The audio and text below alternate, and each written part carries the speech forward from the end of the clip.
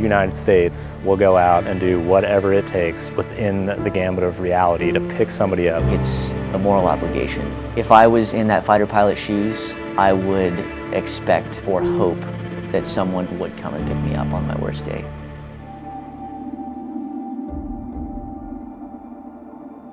Combat Search and Rescue Combined Task Force. It's composed of 2 units, 413th FLTS. Det 1, so the FLTS, they're largely focused on DT. They have their air crew, and then they also have their analysis section. So the guys actually developing the test plans, the air crew fly them, and then the analysis division captures the reports and sends those up. On the operational test side, we actually possess the aircraft, so we have 4 total divisions. We have the HH-60 division, we have the Guardian Angel division, the isolated personnel division, and then our analysis division. So kind of the same thing, but since we possess the aircraft and the people, we have kind of those broader divisions, and then we're also looking after those 3 different mission sets of the helicopter, the Guardian Angels, and the isolated personnel. So most of our tasks that we are testing focus on getting after like IP or isolated personnel recovery. Also innovative new tactics, techniques, and procedures for Guardian Angel and pararescue personnel in ACC and in AFSOC. The relationship between the 60s and Guardian Angel and pararescue I think will remain very strong in the future as well because our focus is rescue. And so although we do have other pararescuemen in AFSOC and other entities, when we focus on rescue together, we're able to get to isolated personnel more effectively and affect those recoveries. Every aircrew member, once they get to the test squadron, has to go through either a test upgrade of some sort, or we actually have pilots and our FTEs, our flight test engineers, that go through test pilot school. Kind of a good analogy is the Pavehawk was a 1980s Ford pickup. Well, now we got a 2022 Ford pickup, right? So it's still a Ford pickup. It still kind of does the same thing. In a lot of ways, the range, speed, a lot of that's very similar. But what this brings to the fight is modernized avionics. With the Whiskey, we've got the upgraded avionics suite. That alone is incredible. You know, you get a more modern helicopter to fight a more modern war. So it's definitely more suitable. We have advanced defensive systems, which allow us to accept more risk and allow us to mitigate more threats in that environment. So the contested environment is something that we train to all the time, and having the capability of a flight director as well. So we're talking long sortie durations that could help mitigate pilot workload, things of that nature. Increased power performance in terms of, we've got the wide chord blades on the Whiskey, been performing way better than the Golf, even though we have the same engines. Increased aerodynamic efficiency in that aspect with the wide chord blades. We got the anhedral droop on the tip caps.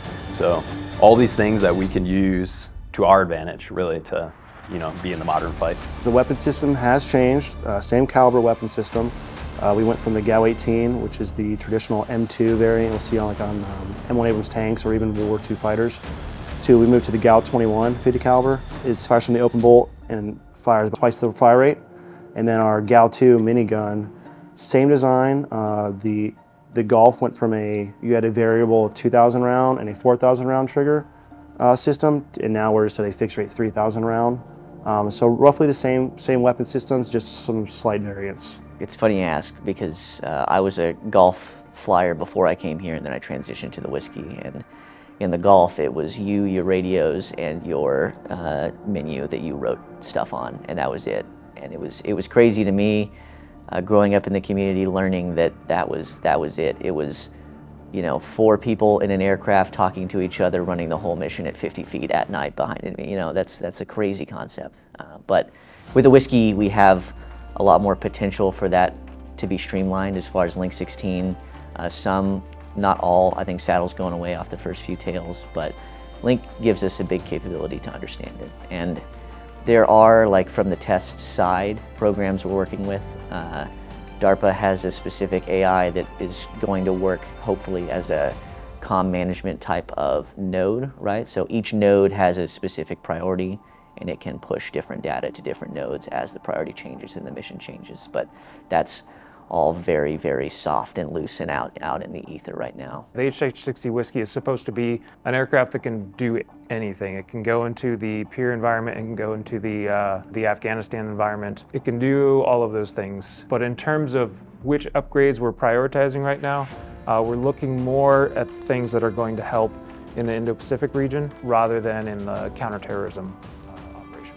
You know, we were going from an AO where you were worried about RPGs, small arms, things like that. I would say less lethal threats out to Indo-PACOM where, you know, I'm actually concerned now about getting shot down by an adversary aircraft, which hasn't been something I've had to worry about for effectively the entirety of my career, right? So there's a reason why we're doing it, and that makes the pivot, you know, a lot more prescient and relevant for us to make. So, you know, the pacing challenge out in Indo-PACOM, I do think the whiskey gives us some fairly significant survivability gains out there.